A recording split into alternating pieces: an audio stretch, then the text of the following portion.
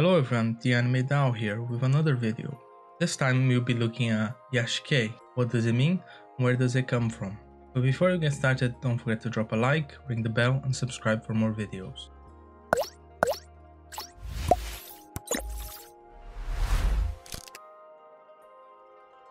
The term itself seems to be misunderstood as a genre or subgenre of manga and anime. This is not the case, but first let us clear up any misunderstandings of the term Iyashikei. Iyashi means healing, the term Kei refers to type, so Iyashikei means something that has healing faculties. However, what does this exactly mean? Healing does not refer to a physical sense here. Instead, it is a form of mood regulation, or in simpler terms, it is a form of relaxation. The origin of this idea does not originally come from manga or anime. Instead, it comes from a wider movement in Japan that eventually reached animation. The Iyashi trend reached a boom in Japan in the late 90s. It was boosted by the difficult period of the 90s for Japan. It suffered tragedies like the Kobe earthquake in 1995, also the Shinryoku terrorist attack in the Tokyo subways in 1997. In addition to that, there was the stagnation of the Japanese economy after the bubble economy collapse.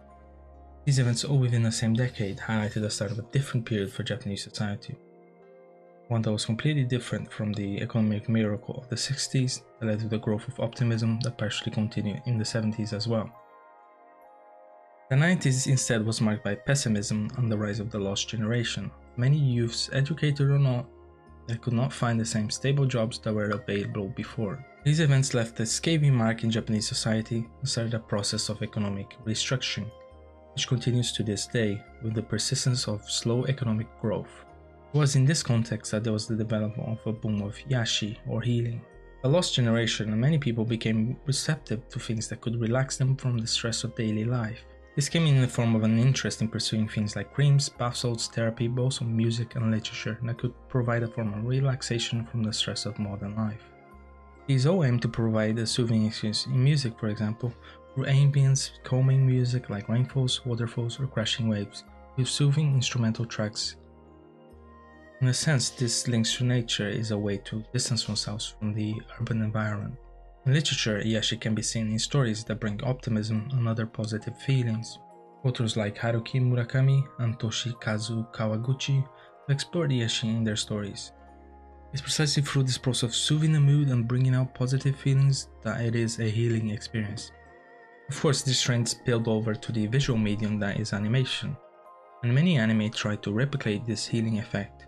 This is possible because it can simply embed the Iyashi aspects of literature and music and blend them alongside the animation to attempt to provide an even greater healing experience. The visual aspect, which is the most important in animation, mixes well exactly because of this blend of the music and scenery, which is a key part of healing series. One example of a series that does Iyashi is Super Cub. This story lends itself well for Iyashi because it has a subdued start, with the main character being a vulnerable child that lives in government apartments. Someone without family, money or friends. After buying in the Super Cub, it instantly becomes a part of her and it gradually fills the void of her life from other things. This is a story that breeds positivism, and it's why it's an Iyashikei. Alongside this is the visual excellence of the series and the music. There are elements created to enhance the healing experience of the story. In the first episode, for instance, the coloring is rather grey, there is almost no music. It highlights the monotonous life of the main character, and when she buys the bike and rides, the soothing music starts to play and the world starts to become less grey. The animation and music play to enhance this type of story it is. This is why it's one of the best anime this spring and one of the best Iyashikei I have watched.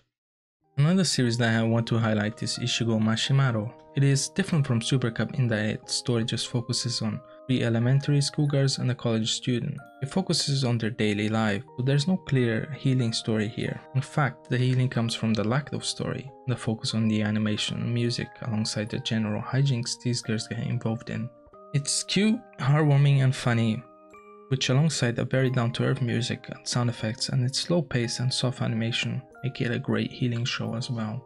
So that was the video guys, so what do you guys think about Iyashikei? Leave your favorite Iyashikei anime down below.